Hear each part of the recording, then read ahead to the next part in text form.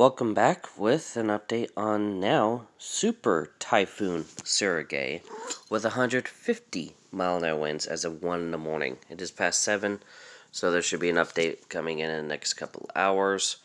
But anyways, is expected to get even stronger to 155 mile-an-hour winds. Then back down to 150. Now, there is a really good possibility that this may jump into Category 5 equivalent strength with 160 mile-an-hour winds plus. I mean, the gusts are looking at 190, so actually from there, weakening 150, 145, 140, 125, 110, 100. Now, it does pose a threat to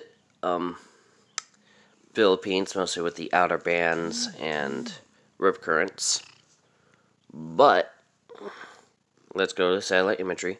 But actually, with this path, it may pose a direct landfall threat to some Japanese islands. So there is that possibility. So, with that, that is it. Stay safe. See you in the next video. Bye.